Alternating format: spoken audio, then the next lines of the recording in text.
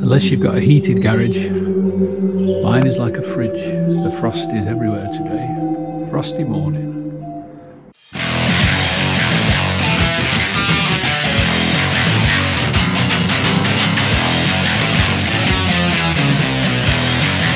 Okay, I'm not sure how well you'll see that because the sun is streaming in very low today.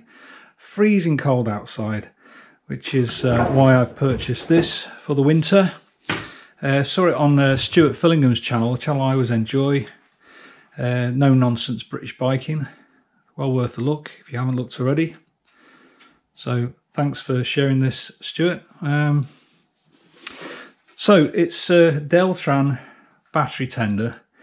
Basically this time of the year your bike's not being used as much probably, so it's just sitting there. Still electric's probably draining something out of the battery, the cold's getting to it, and lead acid batteries don't do very well if you let them drop below 90% for long periods of time, so they don't last forever. If you want to extend your battery life and just make sure your bike's going to start not just the first time but also the second time when you go out, one of these might be of use. I'm not advertising it, I've got this purely for myself. It's a Deltran, which is supposed to be an American company, but if you look at the bottom, it says somewhere on it, made in China. It says on it, oh yeah, look, made in China. So it is Chinese. Very solid. I think they've set it in epoxy resin, so it's completely waterproof. The approach I'll be taking, it comes with a set of jump leads if you want, but I should be taking the harness approach, where you fix the harness onto your battery and then leave that permanently on the bike. And when you want to tend to your battery, you pull off the cover, attach the other end, and just turn it on. It's very simple. If it's yellow, your battery is on charge. If it's on green, your battery is being tended. So I think it's about 14.5 volts when it's on yellow, and it drops to 13.2 just to keep the battery at peak capacity. You could leave it on all the time. I'm not going to. I'm going to use it probably a couple of times a week just to keep it charged up. I know some people say, oh, I'll start my bike and run it for a bit, but probably doesn't restore the battery, given that you will have drained quite a lot in starting your engine. So I think it's worth fitting. So I'm going to see if it will fit on the 790 basically. So I don't really want to disconnect the battery, so I'm going to have to try and be a little bit careful with fitting these two connectors to the battery. The reason I don't want to disconnect the battery is because I'm not sure if it will reset things. So I'm going to try and do it, as you shall see, hopefully, without actually ever disconnecting the battery. As always, do not follow what I do. I am an ex-village idiot with no village. I do it for myself, it's my risk. Don't follow me, particularly if you're not confident with electrics.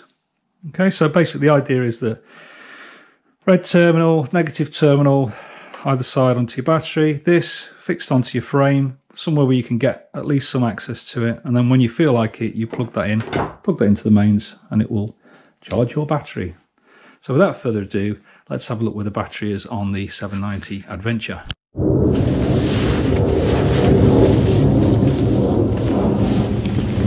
So, as with many things, it's quite a simple job, but you have to be careful. So first off, I'm going to remove the seat, the rear seat, the front seat.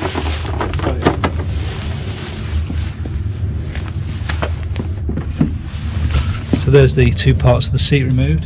The next thing to do is to remove this to give me access to the battery. As usual, it's just a 30 torque, so I carry one with me.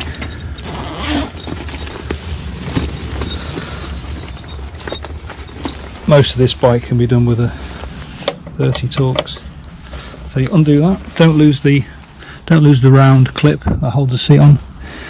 And the cover comes off, and you can get to the battery. I'll just do that. That cover then lifts off, and you can see where the battery is. And this bike, your red terminal is on the left, underneath that. Negative terminal is there. They say connect the positive terminal first, then the negative. Okay, you can just lift off the red terminal cover. So I'm going to try and undo that and fit the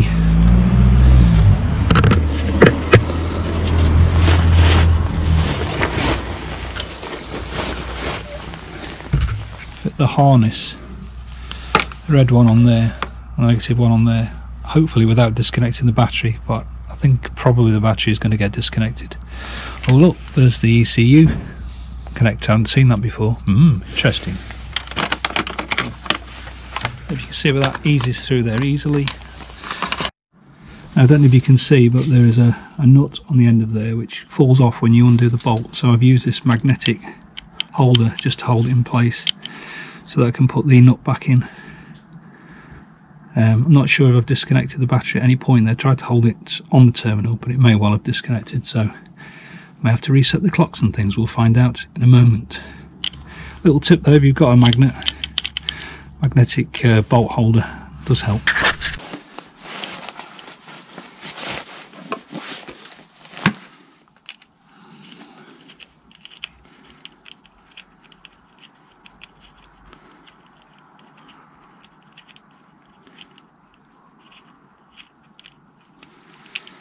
Bolt holder, put the bolt back in, or the nut rather, on the end.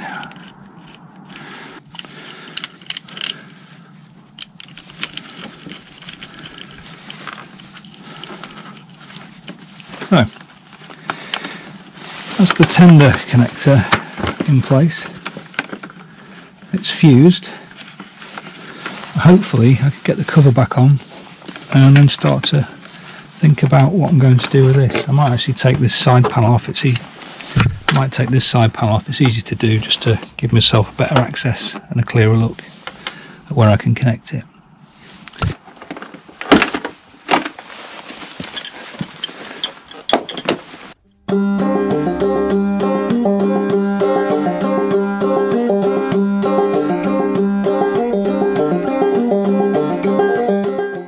If you can see that, but the tricky part is that push fit there. Always forget that bit. You don't really want to pull the plastic too hard in case you snap it, so it's at the bottom.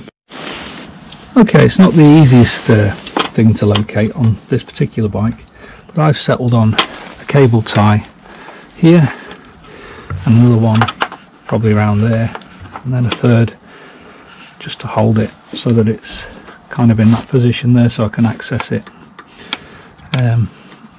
without having to touch the bike at all. So I'll probably cable tie it in that position and just pull that off, plug on the charger as and when required. I would say be careful putting your cable ties on, that you don't trap any of these other things, and that you've got your cable tie simply goes around this one wire and nothing else, because there's various control cables and brake cables there, so be careful that you don't get something inside this cable tie apart from the one wire that we want, which is that one. Okay, just for full disclosure, I've used the cable tie there, so the wire comes to there and is fixed behind. A second one here, it's fixed behind there, and then the third one comes around the back, it's fixed there. Be careful that that doesn't fall onto the exhaust here, so it should hold okay.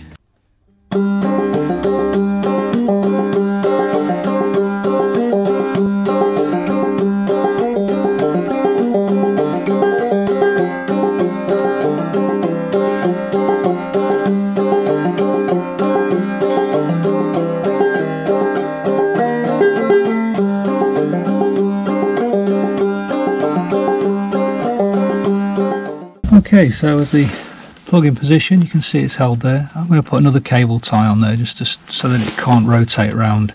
Shouldn't do, because the exhaust's here. And with that, I should be able to access it to connect the charger. So let's give that a try and see what happens.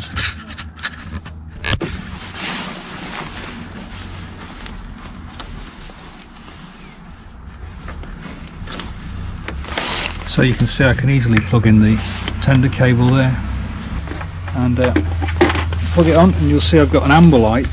What that means is that it's charging the battery, so it's probably putting about 14.5 volts into the battery when I measured it last night.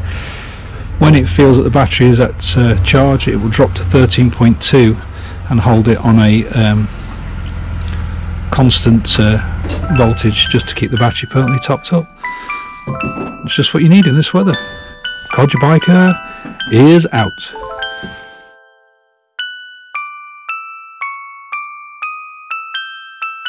Amber, after it's been quickly started. I do think the KTM 790 Adventure alternate is very good actually. But there you go, after one start we go to amber, leave it for a few minutes until it goes green, and take it off.